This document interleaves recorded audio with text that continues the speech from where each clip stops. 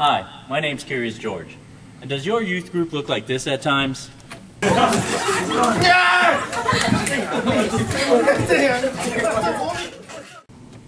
How would you like to go from that to this? Alright guys, there you have it. That's all I have to say.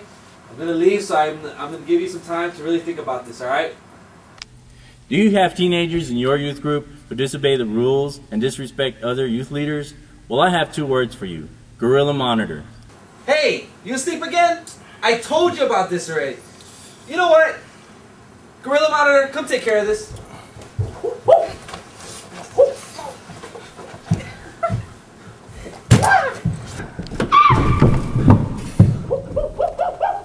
It's going to change the look of youth ministries forever. Hey, are you on the phone again? Yeah, he's done.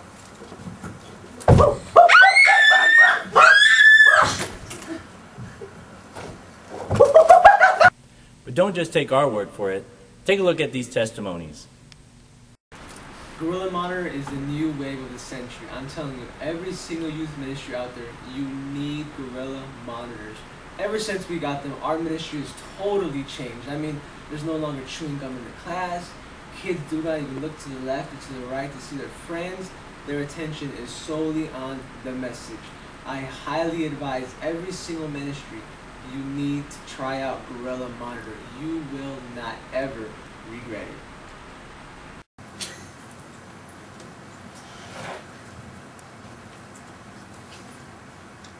Are you chewing gum again?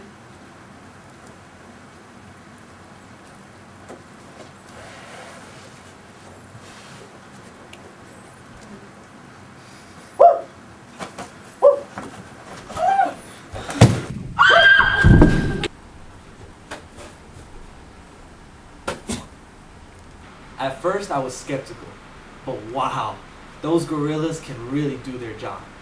I never thought in a million years the teenagers could sit down quietly, looking at us, not turning around and no gum. They really, really are afraid of that gorilla.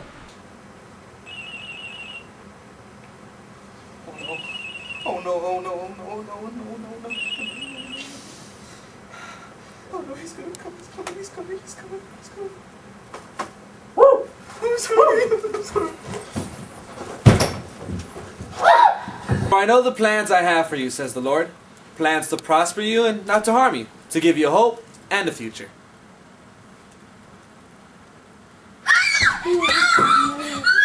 Gorilla Monitor. Get it for yourself and try it out, and I promise you, your youth ministry will never be the same. I know ours isn't.